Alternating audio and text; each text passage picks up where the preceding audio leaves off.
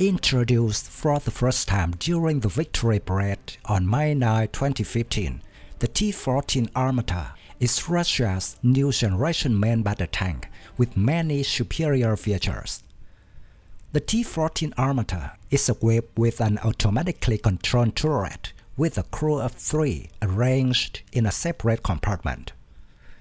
This design is a great revolution in the field of tank manufacturing, helping to increase the level of automation as well as the ability to protect the crew.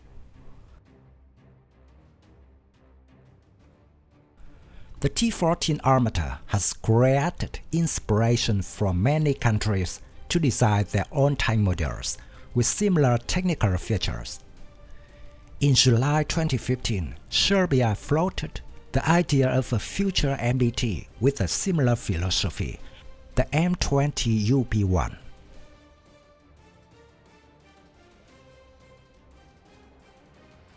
Serbia's concept tank is called M-20UP1, equipped with a 125mm smoothbore gun placed in an automatically controlled turret.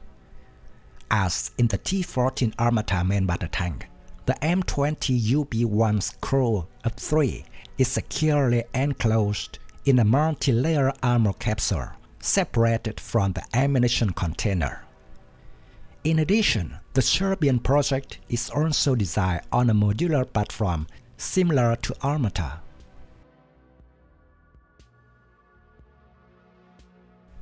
As the main armament, it was supposed to use a modernized version of the 2A46M gun.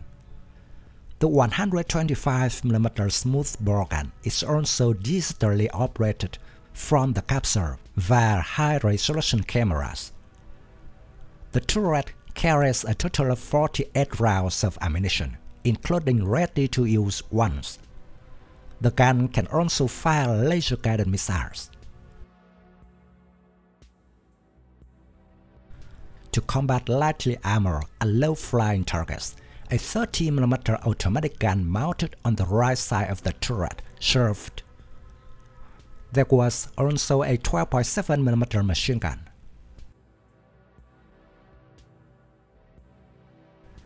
Another feature was the electric transmission. The power of the diesel engine was 1,200 horsepower.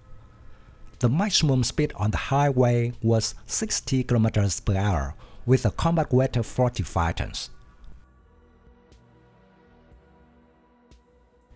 Despite the fact that the M-20UP1 project was well received by many foreign experts, it became clear that the tank was unlikely to be realized.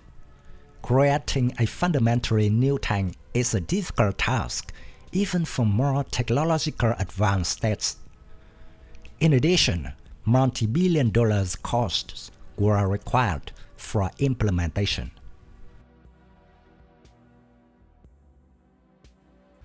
Therefore, at present, Serbia is focused on the implementation of the program for the modernization of the existing fleet of M84 tanks and the development of the Russian T-72 MS White Eagle.